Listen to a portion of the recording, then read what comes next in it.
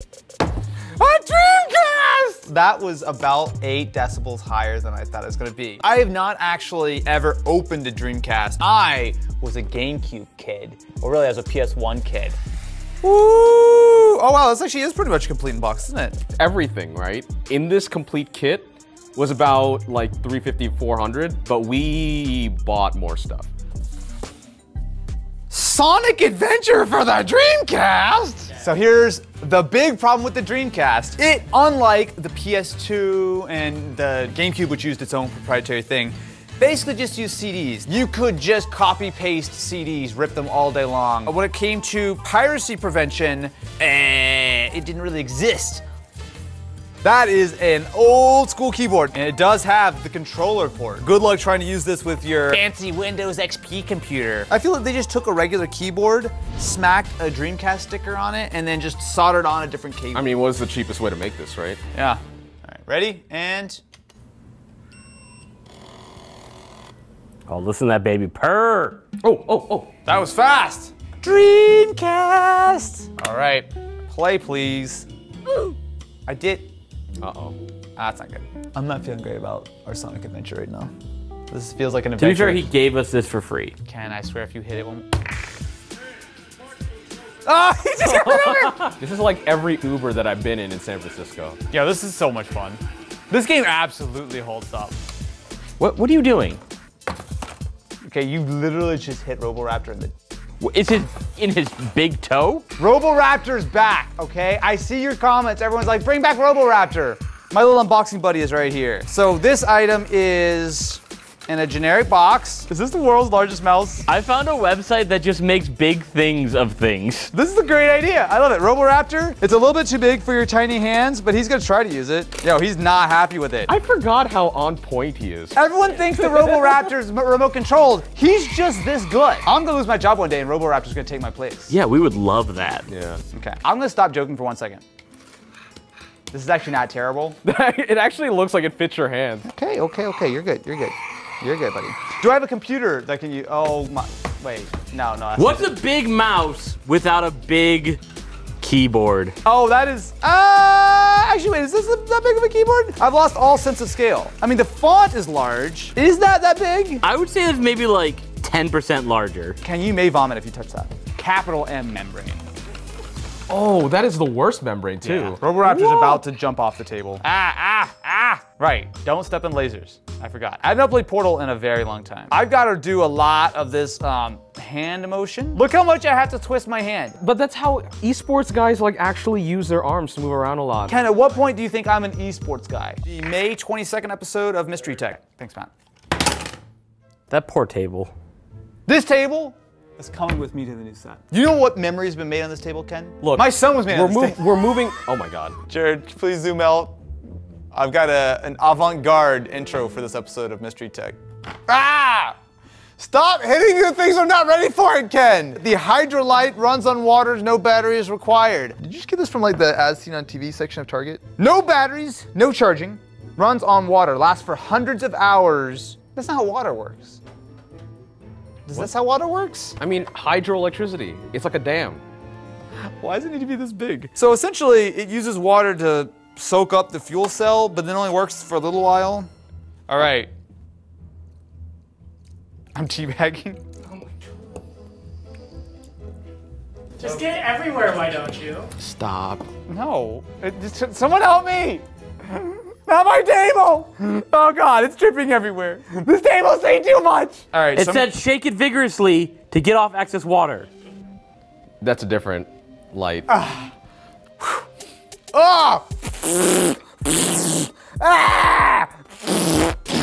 Oh, it's so salty! What did I just spray all over myself? Those are the electrolyte. There's so much salt in my mouth right now. Okay, we've now activated it. Let's see if my HydraLight works. Oh, wow. Whoa. But who's to say that it already didn't have power, though? Hey, you! This is the police! It's actually not that bright of an LED, though. Like, for a flashlight, you can see on camera. I mean, obviously, the camera's a little darker than, like, my eyes, but, like, this is not that bright. This is definitely an emergency tool. Yeah. It's good for 25 years. You put it in your prepper bunker or your tornado shelter. All I can think of right now is how like sticky I now am based on the water that just... Your salty brine water is definitely ruining that desk right now. Yeah. It's the get paid segment. Money.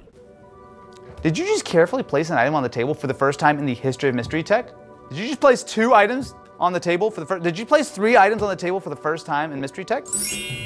These are the Samsung Portable SSD T7 Shield, the sponsor of today's Mystery Tech. We've had a lot of wonderful, terrific sponsors on Mystery Tech in the past, but rarely is it a product that we have legitimately used for almost 10 years. The Shield specifically is a more armored, more durable, more rugged version of the SSD, which is perfect because I'll tell you, we don't always treat these things nicely. Up to 1,050 megabytes per second read and 1,000 megabytes write speed. So basically just over 1 gigabyte per second over USB. So this is 3.2 Gen 2, AKA 10 gigabit. IP65 rating for water and dust resistant. So we typically use these for video editing. However, you can actually connect these to something like your phone, say a Galaxy S22. But I think the real claim to fame here is the fact that these are supposed to be really durable. Oh, that looks nice. It's rubbery. Oh, that's cool. I'm just gonna plug this directly in and let's see what happens. USB storage added, open.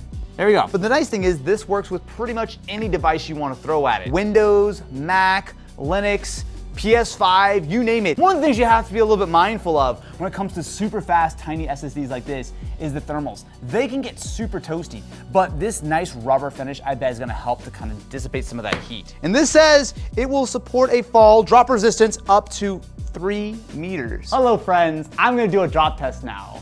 Ready, and... That made a loud noise. Oh my god. That was pretty beefy. It shit the table, but I bet that I plug this in right now. I'm gonna plug it directly in and see if the files are still on it. I bet it's fine. I'm gonna plug it in via USB-C and pops up immediately.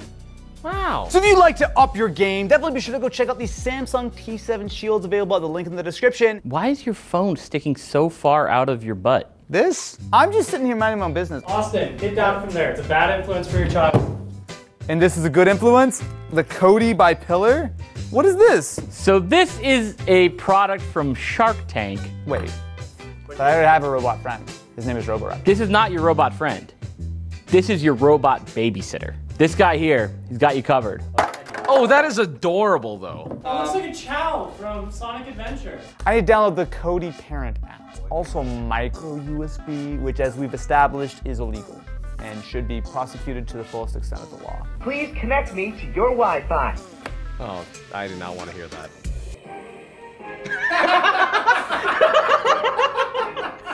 Is this the Wi-Fi song? Oh? Oh, let's go! It's the fucking cult classic. The wheels on the bus. It just keeps going. Hold on, guys. I feel a hot item coming in. I just gotta like warm up the table. Austin, all that working out, you must be thirsty. I am for some HidrateSpark Steel. Is this a water bottle? A smart water bottle. Oh, Did you really have to question if that was a water bottle? Remember when we tried the fork that told you when to eat? yeah, it didn't work. Yeah, it did. It actually really did. It really worked. Who needs to be told to drink? Sorry, when's the last time you had a glass of water today? Yeah. I haven't 4 had anything hours to ago? drink besides caffeine today. So you are the target person for this water bottle. So you pop it open on the bottom. Well, that doesn't seem like a good idea. So you've got yourself a little connector, a magnetic connector for the USB port. Oh, it's proprietary? It is most definitely proprietary. It's a little magnetic puck that you're gonna lose. Why? No. Yeah. And wait, you have to take it out to actually charge it? You do. That's so dumb. No, dumb. This should just be able to be wirelessly charged on any Qi charger. Oh my god. That is 100% what you should do. Which is Oh my god, that's right. To be fair, plugging it in immediately sync. Okay, recalibrate your bottle if it is reading low or inaccurately. So I need to empty and refill. So can you please empty the bottle? Oh, it's starting to leak. It's starting to leak around the lips. All right, empty. Thank you very much. Okay, I'll put the lid on. It is calibrating 10 ounces in 10 seconds or whatever it's doing. So right now it says that we have to drink 56 ounces of water. Matt, can you come back and drink one more bottle of water for me? Drink something and then we'll see if it works. Can you get closer with that? It's hard to drink from the straw. Like it actually like limits what you could drink. It doesn't, it's not connecting to the bottle anymore. Also, how do you turn on the RGB? Through the app. Oh, you know what? No, we didn't finish charging it. That's why it was actually dead out of box. So you're saying I drank all that water for nothing? For your good health, Matt. Do not throw that. Do not throw that. Gently place it. Gentle. Oh no. Gentle. Gentle. See, was that so hard? So this is the Sony InZone M9. Now I know a little bit about this because this is part of Sony's brand new gaming line of products. Not to be confused with PlayStation. They've canceled PlayStation. That's over. Instead, InZone is the future. They've got a couple monitors, and then I know there's some headsets as well. Speaking of, okay, so we've got the InZone, the H9, and I caught that one, the H3. Wow, it's a PS5! Look at that, no! Wow! From this angle in particular, that just looks like we stretched a PS5. So one of the things I like about this is that it is a 27-inch monitor. Now, nothing against you if you like larger, like big format gaming displays, but for me, 27 inches is the perfect size. Definitely not a normal looking stand. So if you're up against the wall, look how much farther out it has to be to not hit the wall.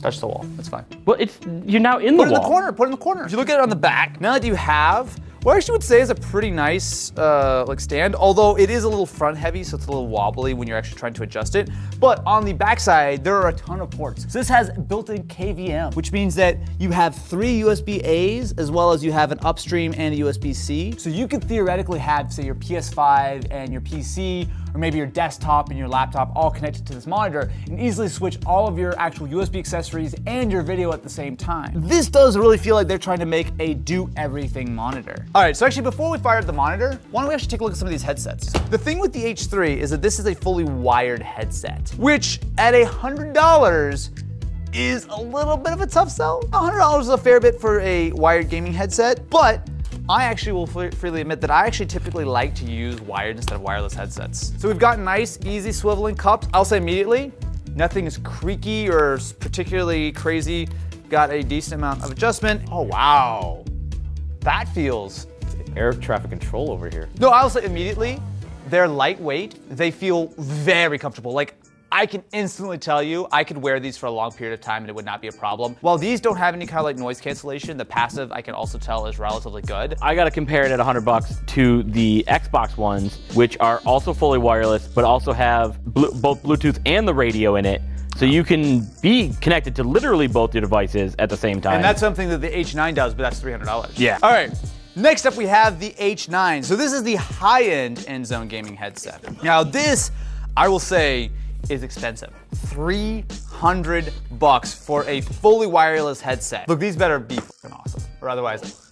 No, I'm being serious. So you've got a little switch between PC and PS5, but as far as I know, this is the way to connect it, although, like some of the other higher end headsets lately, you can also pair them via Bluetooth to your phone. So theoretically, you could have like Discord on your phone, and you could route it into the headphones as well as getting your game audio from PC or PS5. I actually need for PS5 play a lot. You don't obviously need that for PC really, but for PS5 it is nice. And now we have the headset itself. Surprisingly light, even though it's full like active noise canceling and everything. Maybe a touch heavier than this one, but honestly feels very similar. In fact, I would say not even similar, it feels basically the same. Supposedly, between the headsets, you're not getting a big difference in audio quality. It's more so the features. So we've got the headsets, we've got the monitor. Let's actually plug all this in and see. So as soon as I plug the PS5 in, it shows up with the HDR settings. So the following settings have been optimized for your TV. Ooh, it's bright.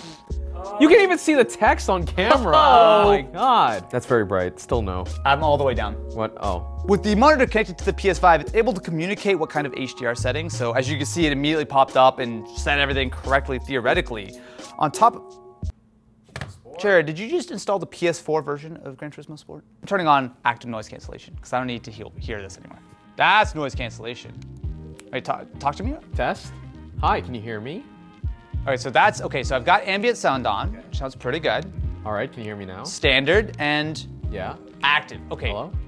I can still hear you, but active is cutting out a lot. Now, one of the things that the headset does is if I bring this down, you'll see it unmutes myself, and I now have TalkBack. So I'm actually listening to myself in the headphones right now, although there is a dial, I can dial that out. Volume controls and everything with the headset are all communicated. As you expect, these are designed to work well with PlayStation, but, you know, if you especially have the InZone software for PC, it should work there too. Ken, can you commentate my race? Going into turn 1, he hits the RX-7. Just immediately crashes. Oh god. Oh my god. Oh Jesus, I didn't know you could bend like that. Are you okay? I'll say the monitor is terrific, but I will say though, the headset does sound good. Obviously playing Gran Turismo might not be the best way to evaluate the sound quality. Especially Gran Turismo Sport. Yes, because GT7 does sound a lot better.